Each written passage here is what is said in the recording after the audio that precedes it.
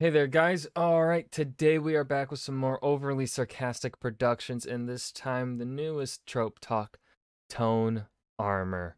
Now, before I dive in, make sure you go and check out the links in the description box below. I would love if you joined the Discord and followed me over at Twitch, and please do go check out the gaming channel here on YouTube, where I just upload old stream VODs and dumb clips, a lot of dumb clips. Anyways, and also we are, close to halfway to the 500 subscriber count to be monetized over on that channel. So please, really trying to push for that. But also, if you are not someone that's going to watch that sort of content that is on that channel, don't subscribe because I think that might hurt the channel in terms of analytics. I don't know. YouTube is dumb. But anyways, Tone Armor. Now, supposedly this is, according to Red, in the description box, this is different from Plot Armor. Kind of disagree because kind of plot and tone kind of go hand in hand. Sort of. I feel like there are some plots you can't really talk about in certain, you can't have certain plots in certain tones, but right, like the tone of Avatar: The Last Airbender, a children's show, you kind of right, the tone of that show kind of tunes you into what is going to happen. There are of course still some surprises, but not to the who we know as the main cast. Right, no surprises there. And the same carries over to Legend of Korra. The Legend of Korra. I still really like the finale to season 1. The death there, that was, they should have done something like that, like kind of like in episode 1 or something to really set the tonal difference. I don't know. Korra, I think, had a lot of good ideas, just was executed very poorly. Anyways, I already mentioned Avatar: The Last Airbender before Red could, so ha.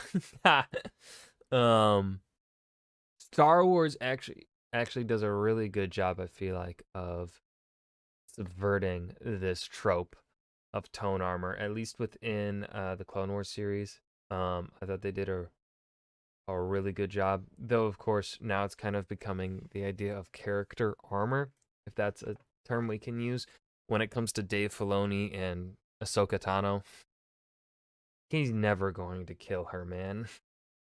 And it's just kind of painfully obvious sometimes, the situations that Ahsoka finds herself in. Now, I love Ahsoka. I want to make that clear. Over my head there, we have Jin Sakai right there, and then to Jin Sakai's left is Clone Wars Season 7 Ahsoka Tano. The Funko Pops, because I love Jin Sakai, I love Ghost of Tsushima, and I also fucking love Ahsoka Tano. I essentially grew up with her. I was like I was a little bit, I think I was a couple years younger than Ahsoka was in the Clone Wars movie back in 2008 when that came out. I dressed as Clone Wars version Anakin for that Halloween, that year's Halloween, just saying, just flexing. Spirit Halloween costume. So it was cheap as fuck.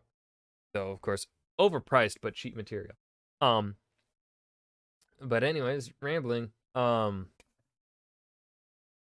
I don't really got anything else to add here at the beginning. I'm just kind of saying shit out of my ass. Let's dive in. If you've ever engaged with the literary criticism space in any sort of action-heavy genres, you've probably heard the term plot armor. Plot armor is a phenomenon where a character's narrative importance and centralization in the plot provides them with a sometimes implausible level of protection against things. I thought she was about to say something in regards to how annoying it is sometimes to discuss and critique books on the internet space. Now, as someone trying to be an author, my critiques are, I try and be inherent different than typical critiques, just as an author, because they are my peers, and so I try and phrase things differently. If you ever hear me saying things like, "Oh, I would have, done this differently," I try and say I would have done this differently. I don't say it should have been this or this, right? Just because I have a different brain than the author, right? And they are my peer, right? as an author, I don't want to hear someone coming in and saying like, "Oh, you should have done this or this." Kind of find that a bit rude. Um, especially if like I think that's especially rude if it comes from um someone someone that is supposed to be a peer. And of course, I probably do make slip ups, and if you watch some of my reviews, I may have slipped up like that and said should have done something different or whatever. In which case, not at all intentional. Um, but yeah, I try and just say like I would have done something different. I don't extrapolate any further than that. I was just like, this wasn't my cup of tea. The decision made here wasn't. I didn't. Not how I kind of saw things going. Or I didn't really. Right. Like we're rambling here about something completely unrelated. Things that would easily maim or kill a side character. Plot armor might let a main character walk off anything from a bullet to a building exploding, because the purpose of these threats in story is not to kill the protagonist, it's to challenge Hey man, he's Aragorn, son of Arathorn, heir to Elendil and a Isildur. Okay? He wielder of the blade reforged. to increase the tension and or leave them vulnerable in interesting ways. Essentially, it doesn't matter how realistically deadly or damaging a hit should be. If they're a main character who needs to continue participating in the plot, they're not going to get one-shotted. And plot armor doesn't just keep characters alive, it also keeps them active so they can continue to participate in the story and move the plot along. Even a non-lethal injury can dramatically slow the plot down, and there's a difference between a protagonist staggering out of a car crash with a limp and a protagonist spending 2 months recovering in a hospital and then another 6 weeks in physical therapy. Plot armor mostly gets focused when it's being called out as a problem or a symptom of weak writing, but it's basically just a facet of suspension of disbelief, where the audience is expected to understand that a story randomly killing off a main character on whom much of the plot is dependent will probably severely impact that story's effectiveness. When we suspend our disbelief, we accept that sometimes the story makes the plot better by doing things that don't 100% make sense. But plot armor isn't the only factor that shapes how resilient the characters are. After all, plot armor is for important characters only, and does absolutely nothing to protect side characters, background extras, a main character's beloved extended family, etc. But even without the protection of plot armor, background characters in one story might walk off the kind of damage that would have fully exploded them in another. In one story, it might be unthinkable to ever see visible Okay, I see where she's going with tone armor now. Yeah, blood, 100%. while in another it might be impossible for a character to get through a grocery trip without getting doused in 3 pints of the stuff. This is a phenomenon that I've taken to calling tone armor. Through every genre and every form of media, every story sets a tone. Now, tone is a deceptively massive concept influenced by a ton of factors, and because it's basically another word for vibes, we're not going to be able to nail down a rigid set of rules for defining it. It's shaped by the feel of the dialogue, the emotional range of the characters, the density of jokes, the musical score, the ambient lighting and color grading, the statements it makes on human nature, the character choices it rewards or punishes. The tone of the story is the sum of a massive number of parts. In a way, it's kind of like the temperature of a room. A lot of factors are influencing it, but you're basically only going to notice it if it makes you uncomfortable or if it's changing rapidly. And the thing is, the tone of a story does fluctuate, sometimes significantly. Some stories get progressively more mature and dark over time. Some go from episodic, disconnected adventures to overarching grand-scale threats. Many games let their narrative stakes escalate alongside the protagonist's power Level 20. Kill God. scaling. Some shows have notably dark episodes that are memorably scarring, and there's a whole Oh my God. That episode of Teen Titans, man, haunted me. That episode and the finale as a kid were episodes I thought about a lot because they were dark, right? They were serious subject material that I did not really grasp as a child, but they were just like still just something about them was inherently terrifying to me that they just stuck in my brain. I was like, oh. and there's a whole set of tropes based around a story hitting unexpected Cerebus syndrome. When a story starts light and gets serious, Knight of Cerebus, a character whose introduction heralds a dark tone shift. Cerebus callback, something light and funny is referenced in a new unhappy context. Those are my favorite kind of stories to write. I mean, that's kind of what this is what I'm writing right now, that's for sure. But yeah, that was a fun one to write in. Just and you kind of do that with all stories, honestly. I mean, a lot of it within the fantasy genre though is because fantasy genre loves its prologues, right? And the prologues tend to be an example of the more serious tone that comes later, right? It's something that when you're taught creative writing, um, yeah, there is a thing where you're taught kind of like, um, you kind of want to establish what your readers can expect from the beginning. And I kind of disagree with this. I think the readers, especially fantasy readers, do expect things by the end to get serious, um, to at least have a much more serious tone by the end, because that's when the stakes have risen. Um, just in terms of very simplistic plot beats and stuff, like every story essentially does that. Um, you expect your story to start out lighter and get more serious. Um, it doesn't, like, it could still be like a funny, light-hearted movie, like a Disney movie. Let's go with a stereotypical Disney movie. Those obviously start out light. And throughout the majority of the film, majority of the story, they are light-hearted stories. But they still incorporate, they still have those serious moments within them. Right? You know, I'm trying to think of some good examples, but really, just think of any Disney movie, any animated movie, and they all have light tones, and then they get serious for a little bit, and then once they beat the villain, things go back to being like lighthearted pretty quickly. Um, right? And that's an example of this.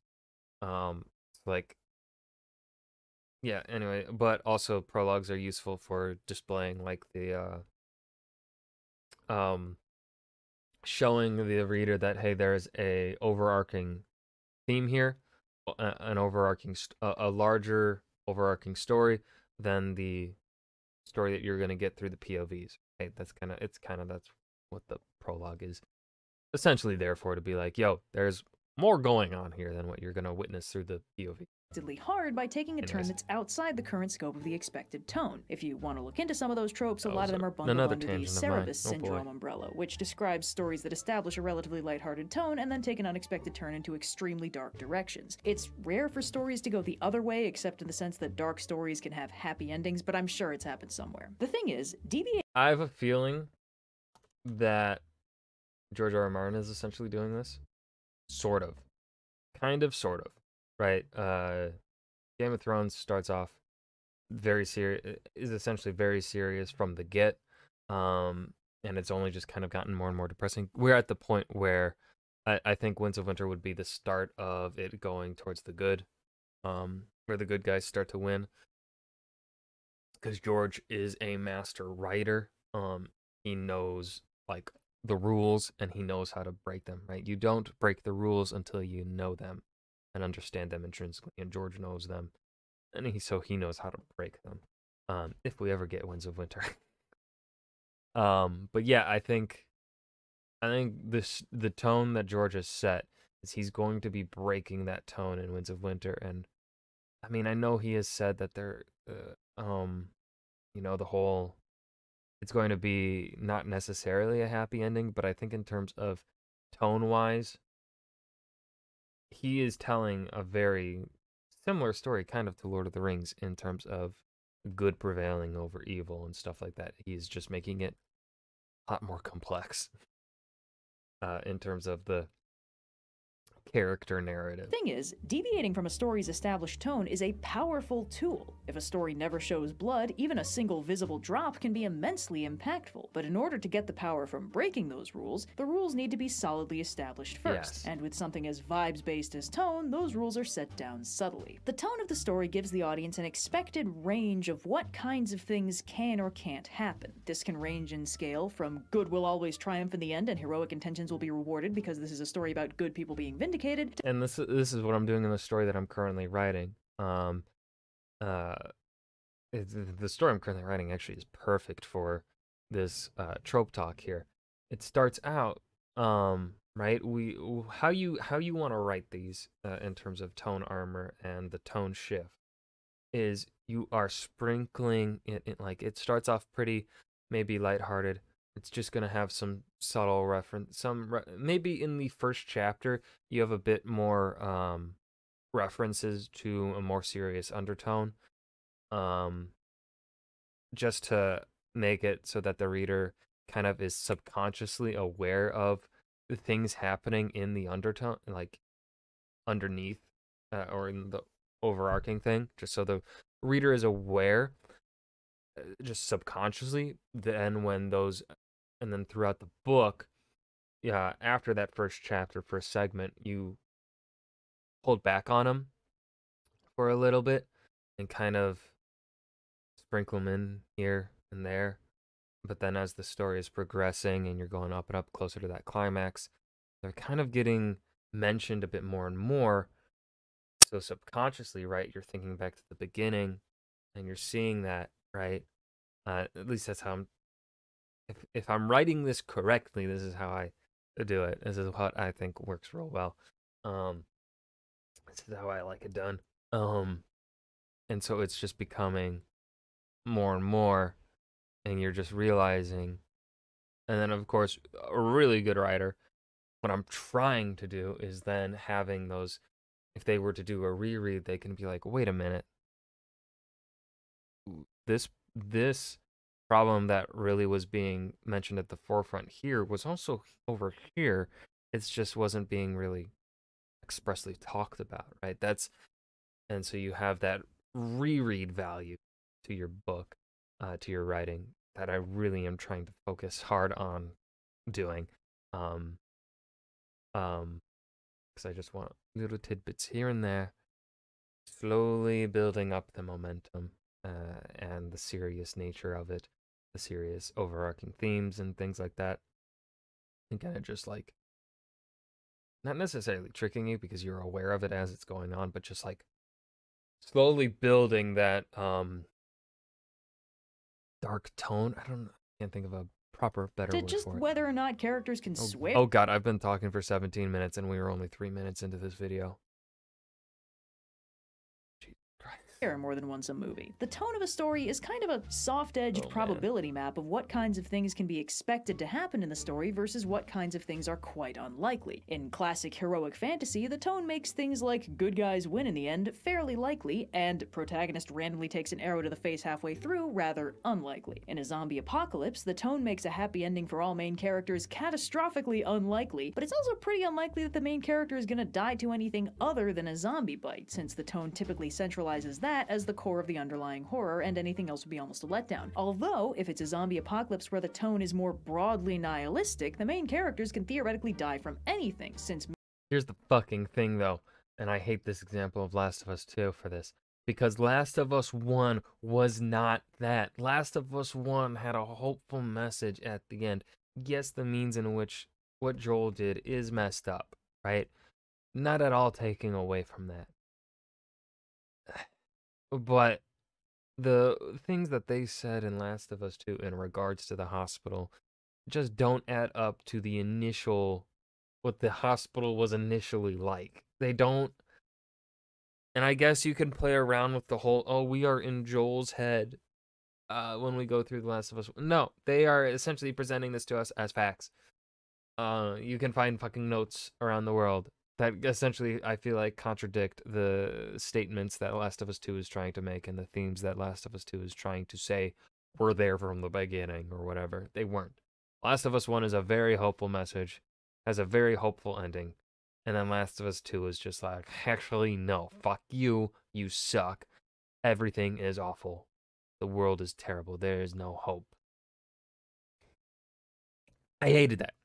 I hate it. Or while they tried to have like tried to spin it as still sort of hopeful, and like Ellie's having, now that she's kind of moved on, she'll have a better chance at living past Joel or whatever. Fuck off. I hated it. I hate Last of Us 2.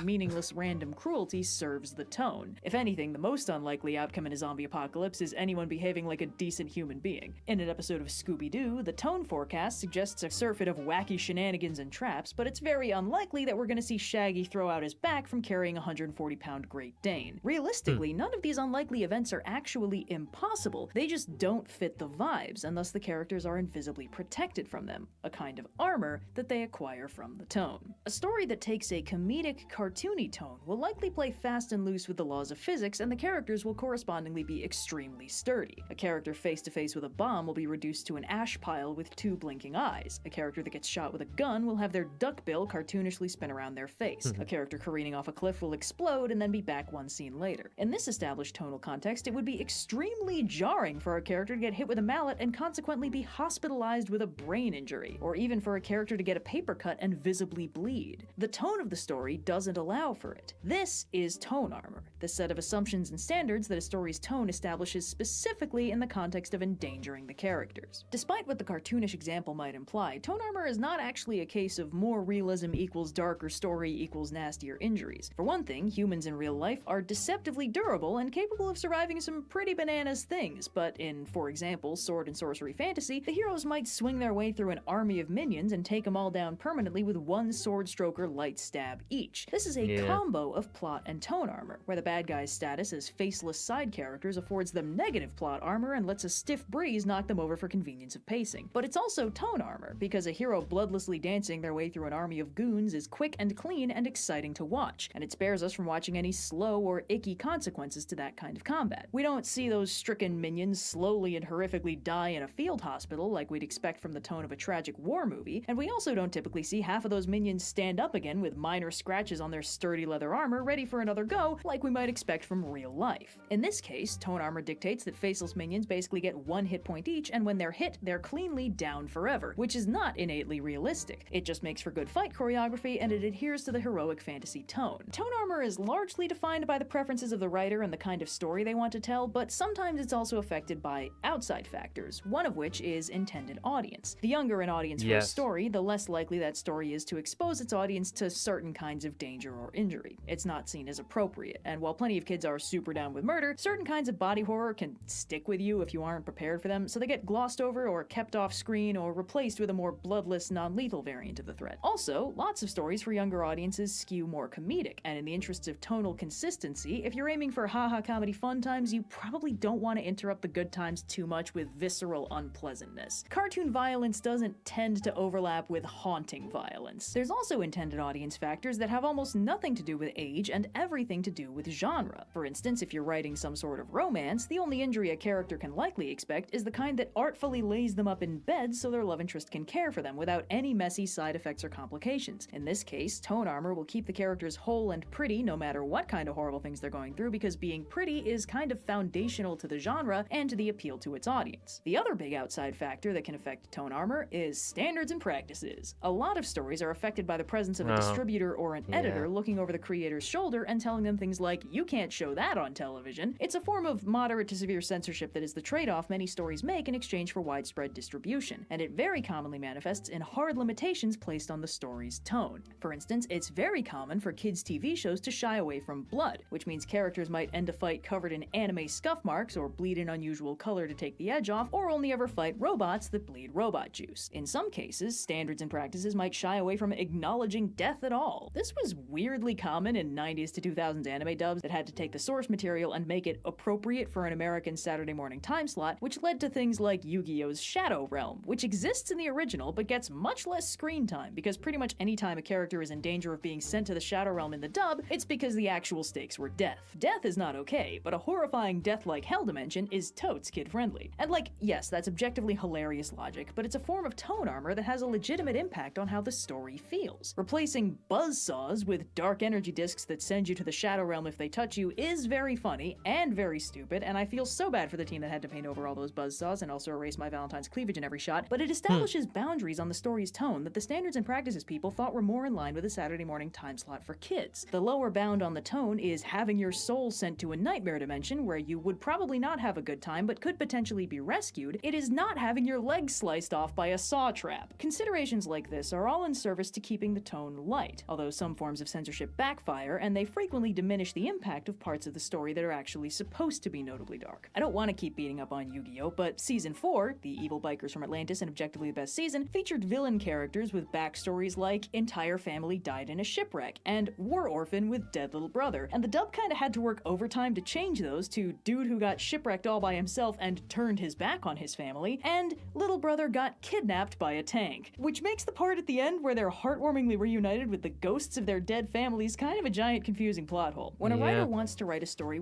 This is why I think, as a kid, I think you could kind of, I think especially children are able to kind of see that kind of thing, and especially when they start developing their own, the stuff that they personally enjoy more, they're able to notice it, especially, and then lean toward, like, right, I've said before, I was a fan of Naruto growing up, Series 1, because it was a show that showed the violence. It didn't shy away from it, despite it being on Cartoon Network at the time. You know, characters fucking died, right? You see Gaara fucking just like a dude. The first arc, the Land of Waves arc, dude. Like, it's fucking hardcore for a child to watch, at least compared to everything else that was around at the time, right? I also disagree with the whole, like, you know, I think Naruto's balance, the dub, I watched the dub of Naruto Series 1. I thought the balance that it had there with its violence and the killing was appropriate. I think that was appropriate for you know, a child audience. You know, I thought they did I thought that was acceptable, right? I would let my child watch Naruto Series 1 when they were like, once they're like 4 or 5 or whatever. I'd let them watch it because that's when I watched it.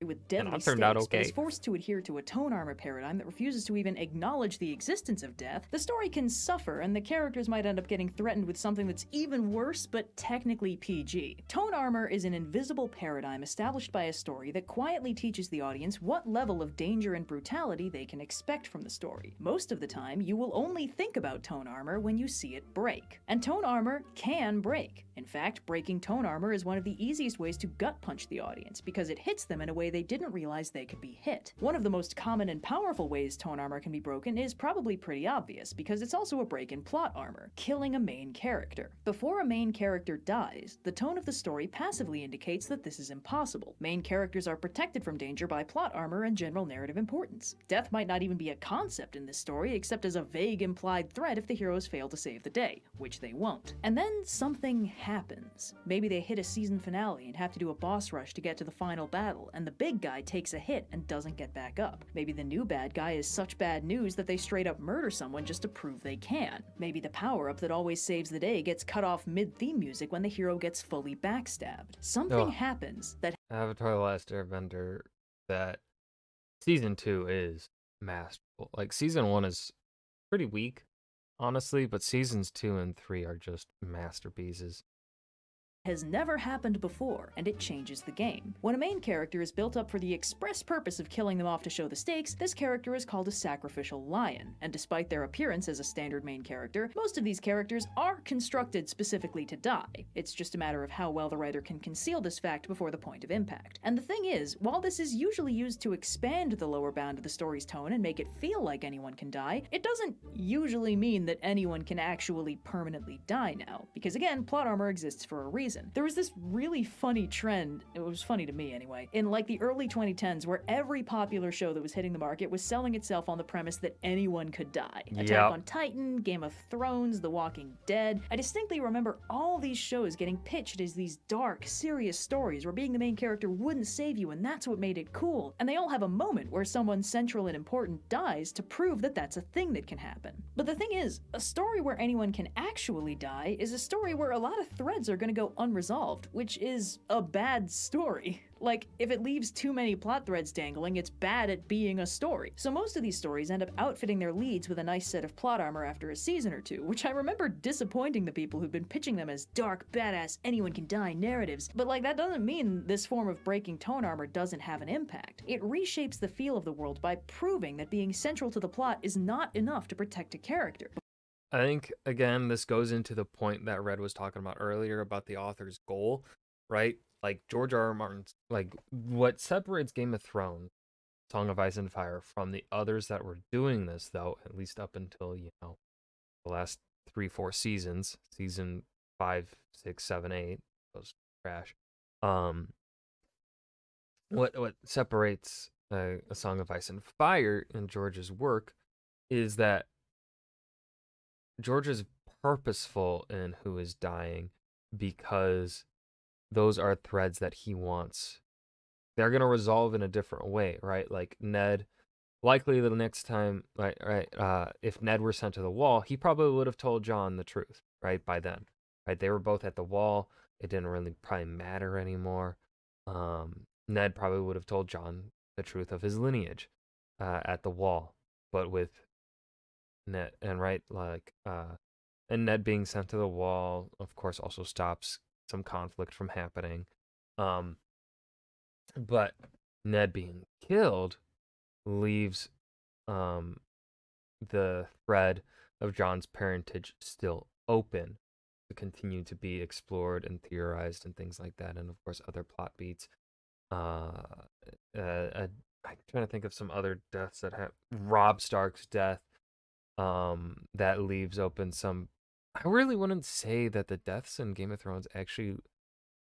The plot threads that are left open, I guess you could say, from a character's death, get outweighed by the story that comes from their death, the consequences that their death has on the world, and what happens post death, and that character's memory, right? Like, I think that outweighs perhaps the inability for this character's plot threads to be wrapped up or whatever. But like in terms of some other shows, and how they kill off characters, they just kill them off to for that advertisement bit of like, oh, we are, anyone can fucking die, right? Except that's not true. There are certain characters that won't die because for whatever fucking reason. Before we see it happen, we don't believe it can happen. There are other ways tone armor can be broken without necessarily killing anyone. For instance, sometimes the tone of the story is secretly being carried by one character. One ridiculously overpowered protagonist who single-handedly makes the threats they deal with look easy, one very skilled and smart hero who keeps their villainous rival in check, one character who keeps the tone light.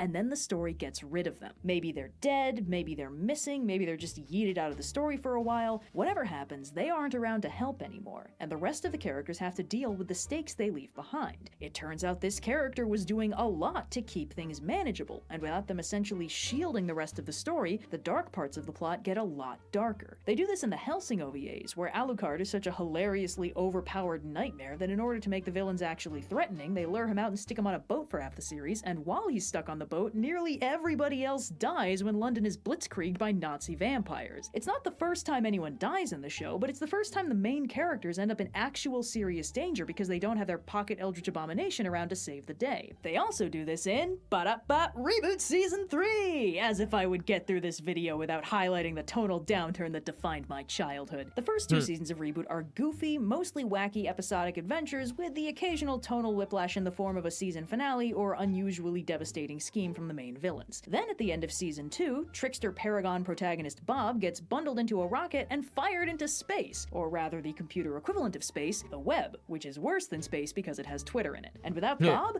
things get bad. Kid protagonist Enzo does his best to live up to his hero's example in single-handedly holding off the suddenly much bigger and scarier threats, and despite being a little kid and not a trained badass antiviral program, he holds it together decently well for a few episodes until he gets stuck in a Mortal Kombat game and loses his fucking eye in a show where the previous worst fate a hero could experience was a bad haircut. Things only get worse from there, with the kid heroes getting time-skip training montaged into grown-ups while trapped in the games, and back home sees the destruction of basically every iconic location from the first 2 seasons, and the near-total victory of the Big Bad. And what makes this form of tone armor breakage work most effectively is that when the Vanished Shield character God, I could not watch this. Even if I had watched it at the time that it was coming out, I would not have been able to fucking stand that animation. Turns, things start getting good again. These characters are such powerful forces that they just make things better around them, and when the heroes find them or save them or they just make it back on their own, everything starts getting better in a way that didn't seem possible when they were gone. The tone of the story follows them. When they're gone, the villains can run rampant, but when they're around, the story can have a happy ending. And honestly, this is a remarkably effective way to make an otherwise kind of basic protagonist very impactful. If their presence in the story is what keeps the other characters safe, if their absence is what makes the story dip into tonal darkness that otherwise never happens, it's a very solid way to show don't tell how truly effective they are and how much they're doing for the story. One sneaky aspect of tone armor is that a lot of stories will threaten stakes that they would never actually pay off. This is extremely common in any sort of action setting where the implicit threat of main character death hangs over pretty much every combat encounter, or in stories where the villain's machinations threaten the end of the world as we know it. And while these are theoretical elements of the tone of the world because the story acknowledges them as possibilities, unlike, for instance, stories where death is not even acknowledged as a thing that can happen, they're kind of in a state of plausibility flux. The story recognizes that they are real threats, but never actually brings them into reality, so the audience doesn't necessarily buy them as part of the tone. A superhero story will threaten the apocalypse, but the mere existence of superheroes forestalls it from ever hitting, or in the worst case scenario, lasting longer than a week. In these cases, tone armor can be cracked with temporary forays into what-if scenarios, or more commonly, in-season finales or big crossover arcs, which is usually when the threats are allowed to get more. Which is why I think, like, Endgame I have such complicated feelings on, because, again, like, the idea of having that lasting effect of the snap and the people remaining gone is very dark, and could potentially be not good in the long run. I think I would have preferred that over what they chose to do with the 5-year time jump, and then they finally go and fix it. I don't know, it just rubbed me the wrong way. The Endgame just kind of flopped the promise, the potential post-Infinity War, I feel like. More present and real, and the heroes switch from apocalypse prevention to apocalypse repair. These are odd little stakes cul-de-sacs where the story briefly gets a lot more perilous but then snaps back to normal, establishing that the story can get that dark, but it won't stay that dark for long. This is how you can smoothly get unexpectedly dark single episodes of otherwise mostly lighthearted stories without it being ridiculously jarring. If the level of danger experienced in the one-shot extreme peril arc is in line with the level of danger threatened by the rest of the story, it's not completely story-breaking, it's just pleasantly tense. And that's kind of a narrow balance to strike. Tone armor is a mostly invisible element of storytelling that I frankly have never seen anyone directly discuss, but it plays a huge role in how stories feel and what a writer can do with them without dislodging or confusing their audience. Breaking a story's established tone armor is always an impactful moment. The first time we see a character bleed or break a bone or just straight up die is the first time the story proves it's willing to go there and could potentially go there again. But breaking the tone too violently risks relinquishing the story over into the joint custody of comedy and tragedy. Thus far, we've really only talked about stories that break their tone armor in relatively small ways, going from no blood to 1 drop of blood, or threatening Armageddon to taste-testing Armageddon, or this character has been successfully protecting us to the character's gone and the things they were protecting us from are actually really bad. Shifts that are one step outside the established tonal range. That's because if a story breaks its own tone armor by going from 0 to 100, it's not darkly impactful, it's jarring. Lord of the Rings. It'd be like the 3rd time this year. Hilarious. Characters experiencing realistic consequences from cartoonish violence is a common dark joke. Genre-bending, lighthearted cartoon characters into dark and gory scenarios is used for instant shock factor. Everyone makes fun of the CW for taking colorful kids media and sexing it up for live action and whatever the hell else they did with Riverdale before they finally let it die, because that kind of shift is intrinsically funny. Everyone took the piss out of Sonic Forces when they dropped this little chestnut. Hell. Well, hold on, I gotta read it.